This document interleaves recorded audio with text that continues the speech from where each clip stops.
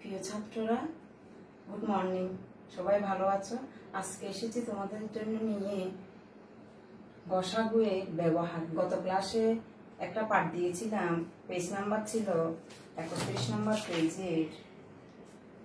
Apple ও কলা, 12টা apple ছিল, 8টি কলা ছিল। ওটা কিভাবে ভাগ করা যাবে, ওটা গসাগু আমরা গুণনীয়কের মাধ্যমে বের করেছিলাম। আজকে আমরা করব পৃষ্ঠা নং 33-এ 5.6 গসাগুর ব্যবহার। দেখো বই খুলো, বইতে দেওয়া আছে। দেখো ওই একটা প্রশ্ন দেওয়া আছে, 12 সেন্টিমিটার প্রস্থ এবং 18 সেন্টিমিটার দৈর্ঘ্যের একটি চক কাগজ আছে। আমরা কাগজটিকে কয়েকটি সমান বর্গাকৃতি টুকরা করি যেন কোনো অবশিষ্ট অংশ না থাকে।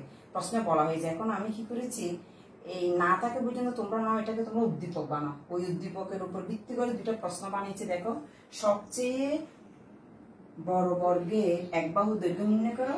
আর খ নাম্বারে দিয়েছি চক কাগজ থেকে বৃহত্তম আকৃতির কয়টি বর্গ বানানো যাবে। পেয়েছ? তাহলে এটা থেকে আমরা যোগ্যতা ভিত্তিক প্রশ্ন পাচ্ছি। দুইটা প্রশ্ন আমরা এখানে এড করেছি। প্রথম প্রশ্নটা আমরা সমাধান করব। চক কাগজের কথা বলা হয়েছে। দেখো আমার হাতে একটা কাগজ আছে। এই কাগজটা হচ্ছে তোমার বইতে যেটা আছে ওটা হচ্ছে 12 সেন্টিমিটার প্রস্থ আর 18 সেন্টিমিটার দৈর্ঘ্য।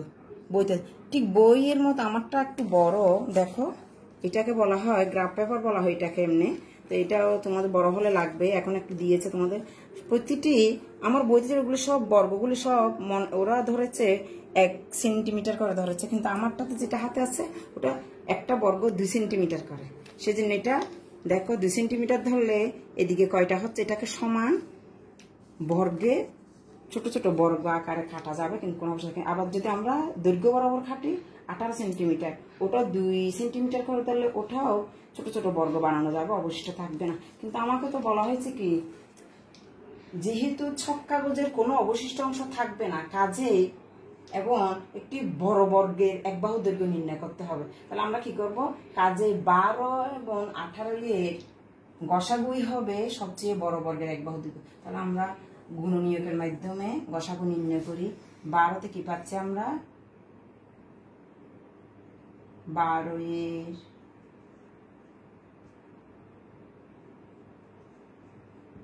গুণনীয়ক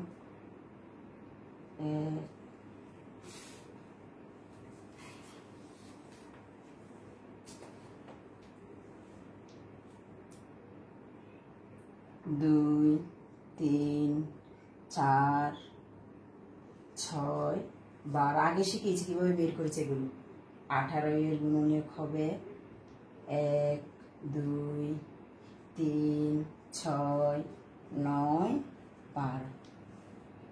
12 না, এখানে এটা 18। ঠিক আছে, 12 এবং বইটা দেখি। 12 এবং 18 এর আমরা গুণনীয়ক থেকে কি বের করবো, গসাগু। তাহলে এখানে কি দেখতে পাচ্ছি, সুতরাং 12 এবং 18 এর সাধারণ গুণনীয়ক বের করে নিই।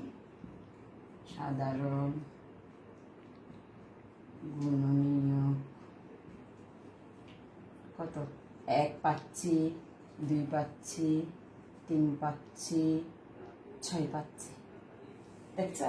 তাহলে দেখো, ওই কাগজটাকে আমরা 1 সেন্টিমিটার করে নিলে দুইটাতে আমরা সমান ভাগে বর্গ বানাতে পারবো। 2, 3 সেন্টিমিটার করে নিলে এক বাহু দৈর্ঘ্য পারবো। কিন্তু তার থেকে বড় পাচ্ছি আমরা কি, 6। তাহলে দেখো আমরা 6 হচ্ছে এখানে গরিষ্ঠ সংখ্যা সাধারণ গুণনীয়কের মধ্যে।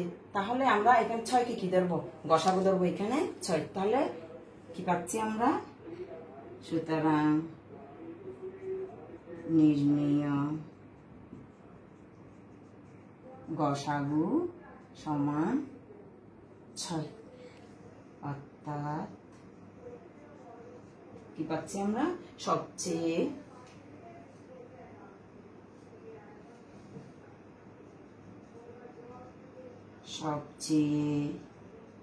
বড় বর্গের এক বাহুর দৈর্ঘ্য 6 সেন্টিমিটার। কেন দিয়েছি, যেহেতু আমাদের এককগুলো ছিল সেন্টিমিটার, এই জন্য সেন্টিমিটার। উত্তর পেয়ে গেছি আমরা। একটা উত্তর পুরো বানান লিখবে একদম, 6 সেন্টিমিটার।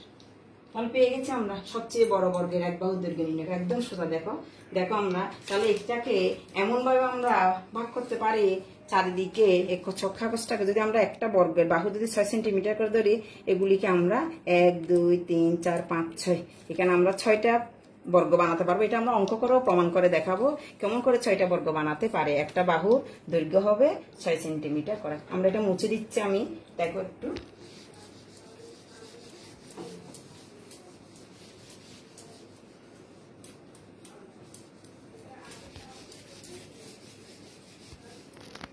তবে কি পাচ্ছি আমরা, ছক কাগজ থেকে বৃহত্তম আকৃতি কয়টি বর্গ বানানো যাবে। তাহলে আমরা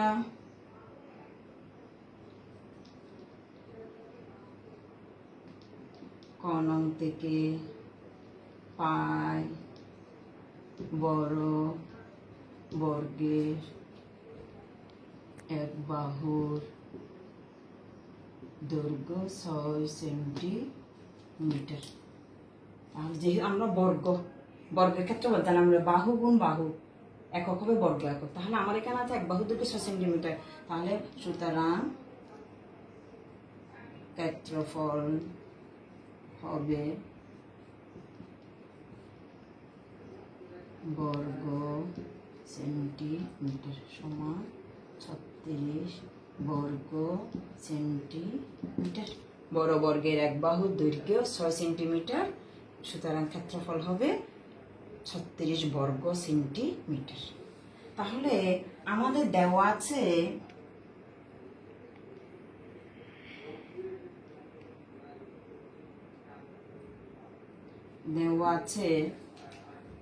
চক কাগজটির বৃহত্তম আকৃতির আমরা কয়টি বানাতে পারি। চক কাগজটির দৈর্ঘ্য দেওয়া আছে, কাগজটির দৈর্ঘ্য 18 সেন্টিমিটার, 18 সেন্টিমিটার। কাগজটির প্রস্থ 12 সেন্টিমিটার। তাহলে সুতরাং আয়তক্ষেত্র, আমার এই কাগজটা দেখানো, তোমারটা বইটা দেখলে দেখবে যেটা আয়ত আকার, এটা আয়ত আকার। তাহলে আয়তক্ষেত্রের ক্ষেত্রে বলে আমরা জানি দৈর্ঘ্য গুণ প্রস্থ। তাহলে আমরা এই কাগজটার ক্ষেত্রফল বের করতে পারি কেমন করে। সুতরাং ক্ষেত্রফল হবে 18 গুণ 12 বর্গ সেন্টিমিটার। তাহলে 18 গুণ 12 কে গুণ করে না কত, 8 দুগুণ 16, হাতে 2 কে 2 2 রেখে 3, 18 দুগুণ 36, 0 8 কে 8, 1 কে 1, 6 1 2 সমান 216 বর্গ সেন্টিমিটার। আমাকে বলেছে কয়টি পাবো। তাহলে আমরা বর্গের ক্ষেত্রফল বের করেছি, এদিকে কাগজটা আয়তাকার, কাগজটির ক্ষেত্রফল বের করেছি। তাহলে এইটা দিয়ে যদি আমরা এটাকে ভাগ করি, সুতরাং বর্গ বানানো যাবে, ব্র্যাকেট দাও, 216 ভাগ 36 টি হয়ে যাবে। তাহলে কয়টা পাবো আমরা ভাগ করে দেখতে পারি। আমরা 216 36 কে ভাগ দাও, কত দিতে পারি, 6 দিয়ে দেখি, 6 তে 36, 7 3, 3 18, 21 সমান 6টি পেয়ে গেছি। তাহলে কি পাচ্ছি আমরা, চক কাগজ থেকে বৃহত্তম আকৃতি কয়টি বর্গ, উত্তর আমাদের 6টি বর্গ, 6টি বর্গ।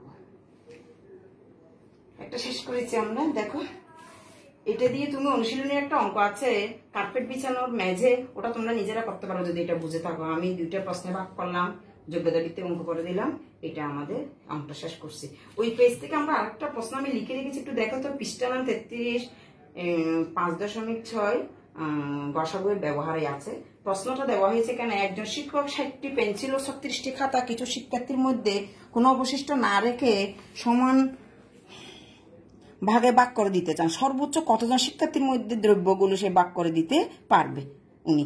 তাহলে দেখো আমরা কি করেছি, প্রশ্নগুলো লিখেছি 2টা, সর্বোচ্চ কতজন শিক্ষার্থীর মধ্যে দ্রব্যগুলিকে সমানভাগে ভাগ করে দেওয়া যাবে। আবার লিখেছি একজন শিক্ষার্থী কয়টি করে পেন্সিল ও খাতা পাবে, কয়টি পেন্সিল এবং কয়টি খাতা পাবে। তাহলে আমি এটা মুছে দিই, মুছে